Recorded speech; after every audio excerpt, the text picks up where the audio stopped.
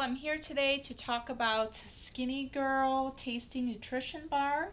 I received this courtesy of the Influenster Refresh VoxBox. It's actually the dark chocolate pretzel variety, and I'm supposed to do a review as to how I liked the product. I did try it out today during lunchtime, and I had to talk about 3 words that I would use to describe the product. So first of all, I would say it was crunchy.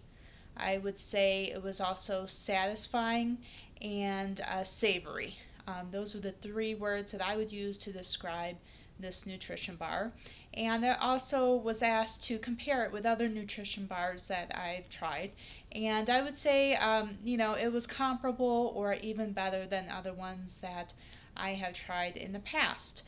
The only thing that I didn't like about it is that it has peanuts in it, and I personally am not a fan of nuts, but I know that would be an advantage to a lot of other people. So if you're looking for a healthier alternative to candy and other snacks that aren't so healthy and aren't so good for weight loss, I would definitely suggest trying out SkinnyGirl. I know that they have other varieties as well that I'd be interested in trying out. And I want to thank you for taking the time to watch this video. Have a great day. Bye-bye.